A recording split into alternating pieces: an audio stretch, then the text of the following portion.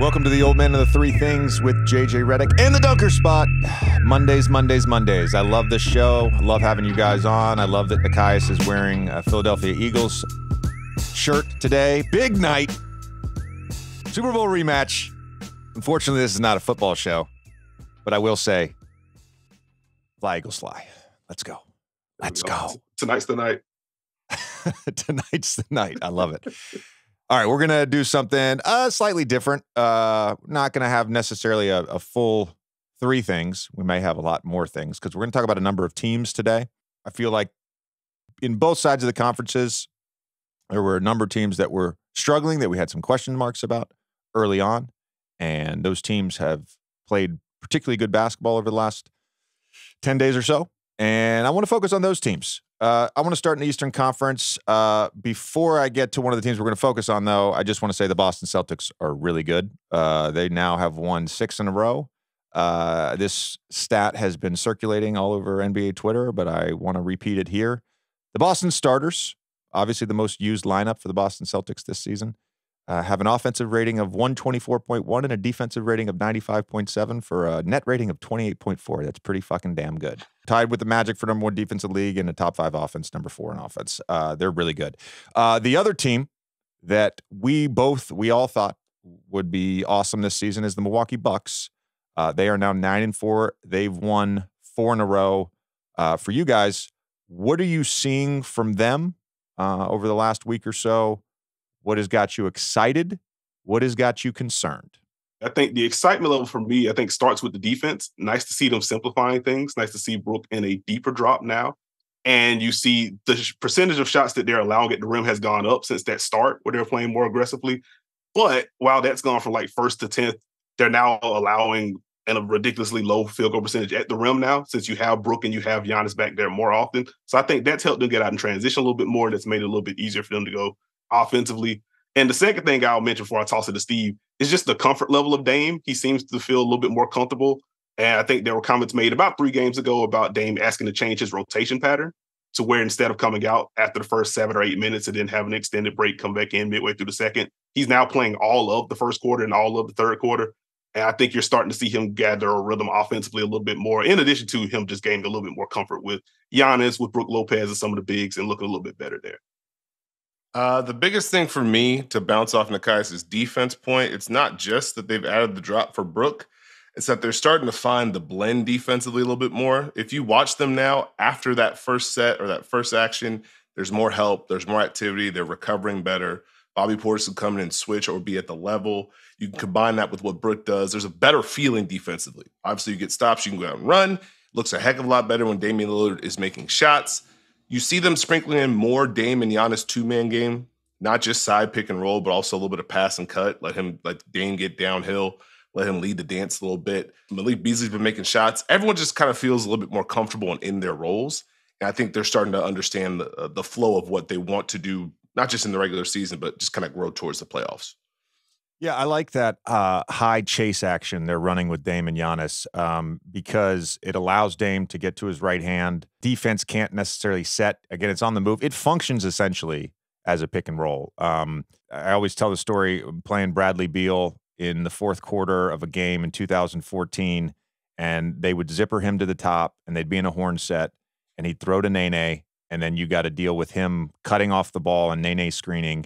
And I was like, oh, shit, that's hard to guard. And I went to Blake, and I was like, we need to start doing this. Went to DJ, I was like, we need to start doing this. And now, if you can run a functional 2-man game, you find 2 guys who are willing to play that action. It's incredibly difficult to guard because it doesn't set up the same way as a traditional dribble handoff. It doesn't set up the same way as a traditional pick and roll, but it functions in the same way. And I like when they're doing that with Dame. One thing on Milwaukee, and again, I didn't have time this morning, but it just struck me.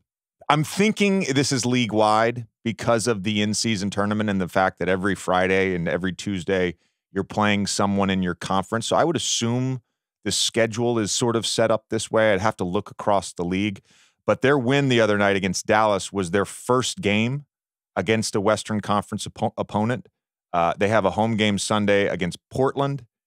They go to Texas on 12/17, 12/19. Then they go back to Texas on January 4th and January 6th. They don't have a true West Coast road trip until January 29th. It's a lot of Eastern Conference teams that they play here in the first half of the season. Again, I did not check all the other 29 teams on that, but I found that really interesting that they're not going to face a heavy dose of the Nuggets and the Suns and the Lakers and the Warriors, OKC, Timberwolves, all these teams that we all can agree have a shot there in the Western Conference. Anyways, tangent. Thought it was interesting. Another team that you guys love, particularly Nekias, and that is the Miami Heat. Where do they stand right now in terms of your overall level of comfort declaring that they are going to be in the mix again for the Eastern Conference Championship? I think they're firmly a good team. I think zooming out, they're probably tier 2 or tier 2.5, depending on how you feel about the half-court offense. They've had some fun stretches as of late. That Chicago loss over the weekend was a funny one. But either way, even with that, they've won 7 of their last 8. So depending on how you feel about the offense, they're probably tier 2 or tier 2.5. I feel pretty good about them. I think this is a pretty deep roster, and as they get healthier and gain more cohesion, I think they're going to be even better. I don't have major concerns with them right now. It's all about fit for me. I'm not one to doubt the Miami Heat. It's going to depend on matchups, but for me, can they get their defense in the right place over the course of the regular season where we can defend you man-to-man, we can go with zone? Offensively, you can have question marks about the half-court offense, but they are going to run what they run, and they believe in what they do. Duncan Robinson has grown into someone who is just rejecting pick and rolls and making plays off the bounce. We always had the Jimmy Butler, is he going to shoot factor? Is he going to drive and get to the free throw line factor? Bam Adebayo's taking another leap offensively. So to me, this is a team that's set up and slotted with guys like Jaime Jaquez and Josh Richardson, Kyle Lowry, Haywood Highsmith, who fit what they want to do. It's just, can they find enough offensively? Can they up the tempo? And then defensively, can they get to that Heat style of defense where we're going to compete every single night and make it tough? But I would not count them out. Yeah. Had my doubts coming into the season. I'm pretty high on the Miami Heat. I'm going to be honest with you. Tyler Hero out with a grade 2 ankle injury. I think it was about 10, 11 days ago that he sprained his ankle. But he's been awesome in the 8 games that he played. Career high in points, assists, 3-point percentage. Duncan, as you mentioned, all of a sudden becoming a better version of Duncan Robinson. I did not see that coming. Look, he had some moments in the playoffs last year that stretch to begin the game, to begin the fourth quarter in the game that they won against the Denver Nuggets in the finals. Had some stretches in that Boston series. It's not even that his confidence is back. It's that he's almost a different player. When you talk about, look, he was always good at getting layups and getting to the rim off cuts, right? You overplay him, he's going to cut. Bam as a passer, Jimmy as a passer, they're going to find him. The off the dribble moxie and the sauce from Duncan Robinson is just unexpected. It's unexpected. And all of a sudden, coming into the season, wherever you kind of had him as a player, well, he's exceeded that. That adds, I think, a different element to their team. Bam, the aggressiveness has really stood out. He's averaging a career high in field goal attempts per game. I know that's a very simple stat, but the fact that Bam night to night is taking this amount of shots and they're running offense through him consistently, it's something that we've talked about for the last 2 years. I feel like, we need more Bam. We need more Bam. And all of a sudden now he's having a career year. So I think the internal improvement plus the fit of the role players you mentioned, I think makes them a super tough team, and they're going to be right in the mix come playoff time. What has stood out for you, both of you guys, because I know you're big fans of him, what has stood up for both of you guys with Jaquez? Oh, man, I just love his feel. Like, he just knows how to fill gaps when he's off the ball. You're still trying to figure out where exactly the shot is going to normalize for him. And I think as you zoom ahead with this Miami team, if they get to the playoffs, that's going to be the big swing for him. Defensively, a very patient defender. Like, he doesn't get too antsy when he's defending really good players in space. Like, even looking at the end of the Chicago game, DeMar DeRozan hits a tough shot over him, but, like, it's not like DeMar baked him, or anything like that. He's really good at mirroring in space. So I appreciate the defense there, how he's able to mirror guys in space, the switchability. When they do go zone, he seems to know where he wants to be. And offensively, has a nice little mid-post game. So if you try to stash your fifth best defender on him, he can take him down to the block and generate a good shot for you. If there is an advantage created from someone else, he knows when to shoot, when to cut, when to drive and keep things moving. He just knows how to play basketball, as simple as that is. It's very simple. He's a basketball player perfect for this basketball team. And the fact that he can do some cutting, do some driving, the post-ups, I love that they lean into his post game. Defensively, he's just got good positioning. He just fits what Miami wants to do. And for him to play so well to where my only question mark is, hey, is it just going to be catch and shoot? Is that the only thing he's missing right now? I feel like that's a big win for him and Miami. Yeah. My big takeaway from all of this, can we start drafting more field players? Can we just start doing that? And I get the philosophy around the draft that you're drafting for potential, you're drafting for a higher ceiling and all that stuff.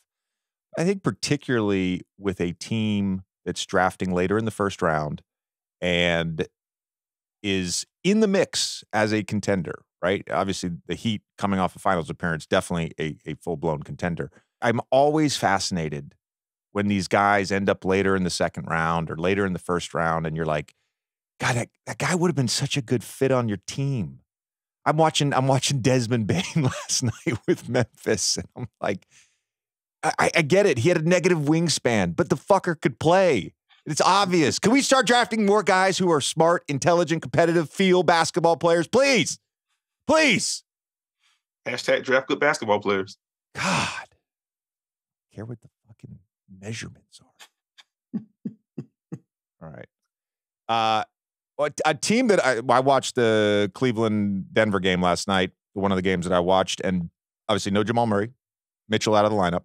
Really impressed with Cleveland. I think the one thing that has stood out for me in all the games that I've watched, and also just in all the spreadsheets that I've looked at, because we always talked about Cleveland being a spreadsheet championship contender last year. Max Strus has been like the perfect fit for this team. Right now, he's got a 7.3 net rating. They're winning his minutes by a lot. And it was that fifth guy. Who's going to be the fifth guy? LeVert's not the perfect fit for Garland, and Mitchell is the fifth guy. You go back to all of the deep runs that Miami made in the playoffs, and Strus was a guy that oftentimes got targeted, more than held his own defensively. And so you have the shooting, you have the off-ball movement. His playmaking, particularly with Mobley in the two-man game, has been excellent this year. So to me, this has been the perfect fit. I know their record's not great. They're up to 3 wins in a row right now. They're not like blowing you out of the water with the advanced metrics like they were last year. But over the course of this season, as they get healthy and those 5 guys start playing together more, the 5 starters, I love this fit, and I'm also very high on Cleveland. What have you guys seen from them? What have you guys seen from Strus that gets you excited? I think for me, I talked about this a little bit last week. I've been kind of in a holding pattern with Cleveland just because of Jared Allen missing time, Darius Garland missing time. And so we got to see what Donovan Mitchell looks like again with super high usage. He's had a really good start to the season. Evan Mobley, it's felt up and down offensively. And then you look at his numbers, it's like, oh, well, he's still averaging like 16 and 11. That's cool. The defense is still very good. And so it's been nice to kind of get an early look at what do some of the Mitchell-Mobley lineups look like with the bench or some of the other pieces. Because I think as you get the full team together, you're going to need to mix and match some of those rotations and some of those lineups. And so getting the early look, while it wasn't super ideal to build that full 5-man chemistry, it did serve as kind of like a learning tool for me. And so even within that, like tracking what Evan Mobley does on the short roll has been something that I've been keeping an eye on. That's felt up and down, but I do believe that he's ultimately going to get there. He just seems to be, to your high field point, he seems to have too good a field to not figure that out eventually. So that part's been fun. You nailed everything I wanted to say on Max Strus. Like, watching him in Miami and watching him carve out a role there, it felt like someone that you kind of plug and play just about anywhere. Figure out where, again, the shot was going to normalize was going to be interesting just because of how things fell apart for him in the postseason. But that certainly perked up. The playmaking continuing to pop has been a really fun development in Cleveland. So it's been an interesting team to track, but I think they're going to be really good as they continue to be healthy. I think it's been an important stretch. You miss Garland for a little bit. You miss Allen for a little bit. You miss Mitchell for a little bit. You're starting to find your way. To add to the Strus point, I like what he brings to their offense just as far as movement goes. It gives a little bit more purpose and zip to some of the things that they run. They've had good movement sets. It just sometimes takes them forever to get into it. But you add him in as a different layer in actions with Mitchell, with Garland. It opens things up. I'm keeping an eye on Jared Allen. He feels more aggressive when he's looking to roll as far as trying to finish, trying to mix in a little float shot. So I want to see how that grows throughout the season because of what happened to him in the playoffs and how teams are likely going to defend him in the playoffs. But I just think having Strus, having George Niang, I think just adds more balance to being able to have more shooting on the floor at more times. Karis LeVert can now, hey, you go to the bench, you do what you do, keep doing it. If you do well, you'll just finish the game. Other than that, you just stay in your role. So I think Cleveland is starting to find their rhythm at an important time. You guys talked about what happened in the playoffs last year. Let's bring up the New York Knicks. Knicks fans always get mad because I never talk about them on the podcast. Well, we're going to talk about the New York Knicks. Dante DiVincenzo against Charlotte gets to start, has a career night. Love seeing that. The one thing I want to say specific, well, there's two things I want to bring up about the Knicks that have really stood out for me. Number one, I called, I believe, their 5th or 6th game of the season, which was the start of the in-season tournament at Milwaukee. And up to that point, and including that game, Julius Randle was not good. He was not a good basketball player to start the season. Let's be very clear on that. And RJ and I have talked about a bunch about this, like the sample size thing. I think we mentioned it last week on the show. I think sample size is so important. Like we can't just overreact to the start of a season. Julius Randle's coming off surgery, and over his last 7, 24 game, 9 rebounds, 6 assists, 45% from the field, starting to look more like the All-NBA, the All-Star Julius Randle. There's a lot of basketball to be played. A lot of basketball. I talk about, this guy's averaging a career high in 3-point percentage. Yeah, but I expect it to normalize, right? When I bring that stuff up, like typically stuff normalizes over the course of an 82-game season. If a guy's an All-NBA talent, he's probably going to have stretches of the season where he looks like an All-NBA talent. Okay. And we can get mad at the start of the season, Knicks fans. I understand your frustration. I certainly do. I had to watch those games too. I did. I was frustrated. But Julius Randle is a hell of a basketball player. Okay? Second thing, Mitchell Robinson is a fucking monster on the offensive glass. He's a monster. 6 offensive rebounds a game. This team, it's interesting. You watch them play, and you're like, man, I don't know how much more of this I can watch. It's not pretty basketball. It's not. They're number 5 in defense. They're number 10 in offense. Number 1 rebounding team in the league. Number 1 defensive rebounding team in the league. Number 2 offensive rebounding team in the league. Like there's an identity.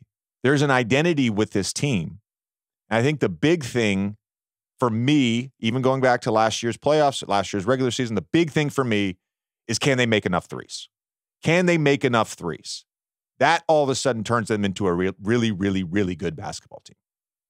I'm very glad that you got the Mitchell Robinson note in there, because if you weren't, I was going to get there. He has been incredible to start this season. You mentioned the offensive rebounds, and it's kind of a similar formula to what we saw from the Knicks last year, right? Where they didn't take a bunch of threes. It wasn't like they were just high-flying offense or anything like that. But you get that many cracks at it in terms of extra possessions, you're going to put some points on the board. And the fact that they still don't turn the ball over all that much means you're going to get cracks at it. And so just having him as part of your formula, I think, has been pretty important for them. And then defensively, I floated it out there already. Like, I think he's putting together an all-defense campaign. I don't know if he ends up making it, just because there are a lot of fun defensive seasons happening in the league so far. But he has been an absolute monster on the interior. Again, he was really good last year. And he feels so much better on the perimeter. Like, I was watching that Charlotte game, and there was a possession. Charlotte goes pick and pop with P.J. Washington. And Mitchell Robinson's a little bit late getting back to it. P.J. tries to drive. He's able to contain that drive without fouling, and it ends up being a turnover going the other way. And it's like, that is not a play he would have been able to make 2 years ago. That is very much a Mitchell Robinson just picked up his 4th foul, and he's probably done for the night type situation. So seeing that growth on the perimeter in combination with how he's shutting down the paint on the defensive end, in addition to what he's doing on the offensive end, just creating a whole bunch of extra chances for this New York team. He's been incredibly fun for me to watch. Also, glad RJ Barrett is back. Migraines freaking suck. And so I was just glad to see him back on the court. And he's been really good this year as well. Well, I will say, to add to JJ's point about the threes, it's not just that they're making them. They look great when they do. How are they generating them? Because there are two Knicks teams. One where they are in the mud and it just looks gross and slow, and the other when they are making quick decisions and moving the ball. And that's the point I want to keep hammering home about Julius Randle, because I know some of the step backs are very loud. He's got more pick and roll usage this year. But when he is making quick decisions and he is looking to pass the ball, he is creating plays for this Knicks offense. I would just say keep an eye on it. There's a play against Washington. This man brought the ball up the court, swung it ahead, popped, drove immediately, did a handoff, got it back, popped, drove again. I'm like, hey, he's doing some good things. Let's just keep an eye on that. RJ Barrett's more decisive. I think the lineup functionality, being able to have Josh Hart and Dante DiVincenzo who can guard multiple positions, space the floor for you. And I think Jalen Brunson, the better he plays, the more in command that he is, the tougher they are to deal with.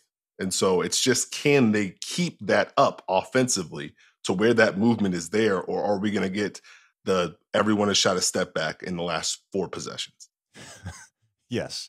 Let's not revert back to that, New York Knicks. Let's not revert back to that way of playing. On the three-point shooting, you guys mentioned RJ off to a hot start from 3, Jalen Brunson off to a hot start from 3. Ooh. Can DiVincenzo, can Quentin Grimes, Josh Hart, can all those guys make enough threes? I think Julius Randle is going to take threes. I don't know that he's going to, necessarily shoot 40 to 42%, but you're certainly getting some offense if he's, some efficient offense if he's 35, 36% for the season from 3. But that's the big thing for me with them offensively. They're going to create extra possessions because they crash the glass, because Mitchell Robinson's so good at getting offensive boards and doing that. But I think you start playing the Bostons, you start playing the Milwaukee's, like you're going to need to generate offense from the 3-point line. Western Conference, real quick. The 4 teams I want to talk about are the Oklahoma City Thunder. They've won 5 in a row. They're now up to 2nd place. Sacramento Kings. De'Aaron Fox is back, clearly back. The Lakers and the Phoenix Suns. Real quick on OKC. I assume you guys watched that Golden State game the other night. One of the best early season basketball games I think we've had so far this year. With Chet specifically, what has jumped out to you about his play on both ends of the floor? I should mention, I think he's in the top 10. The EPM numbers are out. The first batch of EPM numbers are out. I think he's in the top 10 in EPM on both offense and defense. Not many players in the league in both categories, and he's there. I think for me with Chet, it has been the comfort with the ball. I think this is something that Steve and I talked about. Watching him as a driver, he looks super comfortable grabbing and going. And even if it's just like them going into delay action, or if it's a pick and pop for him, he legitimately has the threat of knocking down an above the break 3 or taking it all the way to the basket without risk of fumbling it. So I think just the comfort he has with the ball in his hands is really popped for me. And then defensively, like, he is just not scared of anyone. Like, you may try to post him up, you may move him with a couple of bumps, but he's going to be right there to challenge your shot. And I think just having that layer of rim protection, and even when OKC ramps things up, having someone like Chet that can clean things up on the back end has been a real boon for their defense. I don't know if he's a top 10 player in the league like EPM suggests, but he has been legitimately very impactful on both ends. It's been a lot of fun to watch him. He's got a great feel on both ends of the floor. You mentioned the defense. I've been impressed by the positioning, whether he's on or off ball. He's able to communicate. He's able to be in the right spot. He does his job pretty consistently as they alter their game plan. That's the kind of stuff you want to see from a young player. Offensively, you can start to see not just the confidence grow. I believe, JJ, you had a certain word for him last time we talked about him, but he's starting to mix things up to where, hey, there's a sequence where he's going to go ahead and pick and pop, hit a 3. Cool. Now I'm a trail big. I'm going to drive right at you and finish. And now you have to deal with that blend in that offense, which has spacing, which has cutting, which has driving, that he fits right into. So there's no real one thing that you can take away from at the moment, because he's kind of moving all over the place. And so I've just been impressed by him continuing to build game after game. My biggest concern with OKC coming into the season was their shooting, to be honest with you, and they're number one in the league in 3-point percentage right now. Now they don't take a lot. They're number 24 in attempts. They're number one in the league in 3-point percentage. Lou Dort shooting the ball at 45%. Isaiah Joe has had a couple insane shooting games recently. He's at 47.2%. Chet's at 46%. So if they're efficient from beyond the arc, we know Shea's going to get to the free throw line. Like, they're going to create enough good offense. They're in the top 10 in both offense and defense. The feel point about Chet, I think, is huge. And just how their offense functions. I had a college coach call me on Friday. He had some questions. He sent me some clips, and he's talking about, we're always playing four guys that can space and one non-spacer, one non-shooter. And I said to him, hey, do me a favor. Go watch OKC's offense. Like, literally just go back last year, the year before, because they're a lot of times Chet now, I think, gives them a different dynamic, particularly at that position. But a lot of times they're playing with 2 or 3 sometimes non-shooters. And they just do a great job of maintaining spacing, getting into their driving kick game, getting the ball into the paint. And Giddey, Shea, they're just relentless. Jalen Williams, relentless at just the redrive. And eventually you get to the basket, you create a foul, you create an open shot where it's not the type of threes they take is very different, I think, from some of the other teams. So just been super impressed with them. I wanted to bring up Sack. I know I'm going to ask you guys about De'Aaron Fox, but Herter's the other guy that, I wanted to bring up when I was talking about Julius Randle, because I think there was an overreaction, not even just from fans, but Mike Brown wanted to bring Chris Duarte off the bench and into the starting lineup, bring Herter off the bench. I think the fit with Herter and in all the Sabonis hub activity is so good, and he got off to a slow start, and I think there was an overreaction. Kevin Herter, over his last 6 games played, averaging 19 a game, shooting 47% from 3 on 8.5 attempts. Like, let's not overreact, right? These are good basketball players. Like, I see all the fucking Monstar shit. The Monstar, they stole his powers about this guy or that guy. It's like, yeah, like, beginning of the season, some guys get off to slow starts. It just happens, all right? There's a rhythm. There's getting in shape. There's all that stuff. Getting your leg. Dame's talked about it a bunch. Getting your legs underneath you. So let's not overreact. How good is De'Aaron Fox, though? He's so fucking good.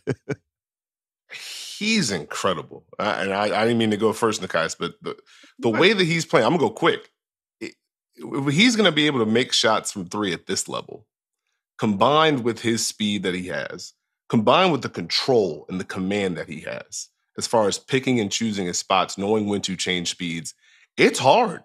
You don't know if that hesitation is going to be him hitting the turbo button and going all the way. You don't know if he's going to tap that space and go to a pull-up. You don't know if he's going to step back and hit a 3. You have all the pass and cut actions that they play with, and he's willing to give that ball up knowing it's going to come back. He's dialed in. He's in command of his game, and you could see what it's done for Sacramento over this stretch. Dude, just the willingness for him to take threes. Like, it's very much shifting from, okay, cool, De'Aaron's shooting, we ain't got to get worried about him going into the paint, into, holy crap, he's doing this too. And now I don't know what we're supposed to do with this dude. Because as you mentioned, Steve, like, him being able to change speeds the way that he is, like, you just can't defend him one-on-one. And you think about the level of spacing that Sacramento has around him, it's not like you can really afford to trap him. One, he may just be fast enough to outdrive your trap anyway, and then you're really in rotation. But even if you do, he's very good at getting off the ball. If it's him and Sabonis can make plays in open space, which very quietly, Sabonis still having a very good season. I think that should be of note as well. But there isn't a real answer for De'Aaron Fox. If he's shooting like this, in addition to what he does as a driver, and then, late in games, he can also just press into your jersey and shut you down at the point of attack too. I don't know what you do with him. I'm having a whole lot of fun watching De'Aaron Fox. I had 3 or 4 conversations when they were struggling, and they had some bad losses. And people were like, "Oh man, the Kings, they're regressing. They're this, they're that." Or, hear me out, De'Aaron Fox is hurt. I think he may matter in all of this. I think he may matter. Sabonis over his last 4, 28, 13, and 7.5. Not bad. I want to run through this real quick. Lakers, quickly, I just want to mention LeBron James is awesome in year 21. Literally, we've never seen this before. I think two things that stand out to me is just the efficiency. Career high in field goal percentage. He's shooting 39.7% from three on over 5 attempts. And they're winning his minutes by a lot. And if you go through some of those bench lineups, not good. Some of the shooting numbers from some guys, not good. He's having to probably carry a bigger sort of load than I think we anticipated going into the season. Like I knew that LeBron was going to have to be a version of LeBron for this team to be good, but so far it's like he's exceeded, and everybody, for the most part, not everybody, but a lot of guys have sort of underperformed. Is that the sense you guys are getting right now? Yeah, it's been kind of weird. Like I think you have D'Lo, you have Austin Reeves coming off the postseason and off the year that he's had. You expect them to be able to carry more regular season usage, and then LeBron can kind of pick his spots, and then you can serve him for the playoffs, and then LeBron becomes LeBron again. And so far, like it's been an up and down season for D'Lo, though he's starting to perk up as of late. Austin Reeves just really hasn't found it consistently yet. I would imagine both of those two establish some kind of rhythm, and then LeBron can take a little bit more of a backseat offensively. But I'm kind of with you, JJ. I'm really just marveling at what LeBron's doing. Like the efficiency, you can post him up and still just get a good look every time down. And that's just not supposed to be the case in year 21. Especially to disagree, and especially with some of the players that they brought in to shoot, not shooting particularly well right now. But you still can't afford to send early help to LeBron because he just dices you up as a passer. And he's still just stronger than 98% of the NBA. So if you don't send that help, he's bullying his way to the rim. And it's nice to see his jumper perk back up as well. But I think we're going to see the guards perk up at some point. Like, I think the process generally has been sound for LA. It has been missed shots. It has been a little bit of underperformance for the guards. So I would imagine that gets better, and then we'll see a more balance across this team. LeBron's been incredible. My eyes are wondering, how do they balance? Nekias had mentioned the process. It looked like it would be nice to have some more playmaking, some more shooting, so you can kind of integrate more stuff. Can you lean on that more? Or are you going to lean more into LeBron and Anthony Davis? But it's tough when those guys just aren't making shots. Is Austin Reeves going to get back to playmaking? Are they going to find the right combinations? Taurean Prince, very aggressive. I like the fit. Has not made shots. Gabe Benson wasn't making shots. Cam Reddish is working hard defensively, but he's also not making shots. So it feels like they're this close. And so can LeBron now help them kind of get back to that point where, all right, we can kind of get our blend going again. It doesn't just have to be me.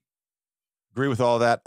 Real quick, Phoenix Suns have won 3 in a row. They just won 2 games back-to-back in Utah. I had the game on Friday. Great game. Durant's playing incredible. Booker's back, playing incredible. I want to ask you guys a little bit about his playmaking and just this whole conversation about them having a non-traditional point guard, because I brought this up in the broadcast. I'm like, what is a traditional point guard now? Like, what team plays with a traditional point guard? Like, it's can we stop? It's 2023. Can we stop? It's not a thing anymore. Mark Jackson is not a thing anymore. All right? Sorry, it's not. All right. The thing I want to bring up on Phoenix, hard to judge because they really haven't been whole. And again, I'm not going to judge them once they are whole and Bradley Beal's back in the line. I'm not going to judge them on 5 games. I want to see this team healthy and playing together for 20, 25 games. Defense is a concern, particularly with the rim protection. I think Eubanks, has had really good minutes. A little concern with Nurkic, but I think on the offensive end, you need him in the short roll. You need his playmaking. He's not had a good start to the season. The one positive, not the one positive, there's a lot of positives. The one thing that has really stood out for me, and this was true even last year, but it's why I'm particularly excited once Bradley Beal's back in the lineup. In all their sets, whether it's let's say a Spain pick and roll, a Kevin Durant ISO, they do such a good job with their spacing of who the next guy is. I brought this up with Will Hardy on the broadcast. We get to sometimes interview the coaches at the beginning of the third quarter. We each get a quick question. But if you watch Devin Booker and ISO, Kevin Durant and ISO, if those 2 guys are on the court together, the next guy is always Kevin Durant or Devin Booker. They're passing to each other, which allows them to have open threes, to attack a closeout in rotation. Even last night, late Booker got an ISO at the top. They doubled. Next guy was Grayson Allen. Kevin Durant's in the corner. Well, now you have no good answer to that. They swing to Grayson Allen. Guy in the corner doesn't want to rotate off Kevin Durant. Grayson Allen hits a wide open three. They're spacing. Let's say it's a Spain action. We know they're forcing left. We've got Kevin Durant or Grayson Allen in the corner. So if they do tag with the low man, that's the bailout for Devin Booker. Like, it's not complicated, but it's smart. And they're really good. They're on point almost every single possession with who that next guy is. And again, all of a sudden in 3 weeks, 4 weeks, whenever it is, that next guy could be Bradley Beal. And then the next guy after him in rotation is Devin Booker. And the next guy after him is Grayson Allen. So I think offensively, this team is going to be elite once they have all these, all their pieces whole and they're healthy. Like, one of the early questions I had heading into the season is just, what is this team going to look like under Frank Vogel versus Monty Williams? Not to denigrate Frank Vogel at all. It's just a literal, I have no idea what he's going to try to implement. Is it just going to be tweaking what they're already doing since they already have most of the core back? I just didn't know what it's going to look like. So them nailing the spacing early on, I think has been even more important in light of Bradley Beal being out. Simplifying things for the stars. We're going to find a way to generate two to the ball consistently, or we're just going to get efficient looks whenever we give the ball to our stars. So being able to nail that, I think, has been important. To your very early Devin Booker point, he is nailing every read you need him to as a primary ball handler. And I feel like that's been such a kind of like a slow burn from his rookie year when Phoenix just wasn't very good and they put the ball in his hands very early on. You fast forward to like the Ricky Rubio / Chris Paul era, and teams are trapping him and seeing what Devin Booker's going to do and how he's going to react to that. Now you just can't even really afford to trap him anymore because he gets rid of it so early, or he's able to string it out and find other guys. And to your point again about the spacing, it's really hard to do that in general because of who you have next to Devin Booker. So like, it's been fun watching them build off of that. And because of how the offense is structured right now, and considering Bradley Beal's going to be back at some point, I have less concern about the defense, or more, I guess more like, I don't need the defense to be top 10. If the offense is going to be this right now, and it should be even better now, like, I think it lowers the margin of error for them defensively a little bit. Maybe I'm just kidding. So like, that's made me feel a little bit better about it as they're working through some of this stuff. To the Booker Kevin Durant point, I think it's the discomfort that you have defending them one-on-one that continues to open things up and allows you to put them one pass away from each other on some of these ISOs. I love the way that they use them in pick and roll together. And I think with Bradley Beal, to add to your point, you're always going to have someone on the court that you probably don't want to guard Kevin Durant. And that's going to open up double teams. It's not just the passing that they have and the spacing they have. Watch the cutting from the Phoenix Suns on the weak side. They do a great job of timing their cuts to alter your rotations and to continue to open things up. And so I think the positives for them early are, we have had a lot of guys who've had to play more minutes, so we know we have more options as the fifth person. And boy, we are finding some things spacing-wise to where you now have to deal with not just KD and Booker, but also Bradley Beal. I think that's going to serve them long-term, even if the record may not be exactly where you want it to be now. That's a great point on the cuts, because that does alter your rotations. As guys sink and fill, when you do have those weak side cuts, it creates sometimes a longer rotation, which then creates a longer second rotation as the ball gets and swings to the weak side. Guys, we're going to wrap. Before we wrap, I actually just want to repeat something that we said on the broadcast that Frank Vogel said to us pregame in regards to Devin Booker's playmaking. He said, that he downloaded Chris Paul's brain during their time together. And I remember when we had Chris on the pod 2 years ago, I think it was. Yeah, 2 years ago. We were talking about Book off air, and he was like, "Oh no, he's a sicko. Like he's obsessed. He's intelligent, uber competitive, watches the game, studies the game." And again, it goes back to like, bet on those guys. Always bet on those guys. Which brings me to a quick point. Will Hardy said that about Keontae George. He's like 19-year-old kid. Maybe just turned 20. Goes home every night and watches League Pass. Studies the game. Loves watching film. Bet on those guys. Guys, always appreciate it. Love doing these Mondays together. We'll have a lot more next week. Appreciate you guys. Thanks for having us. Fly Eagles Fly.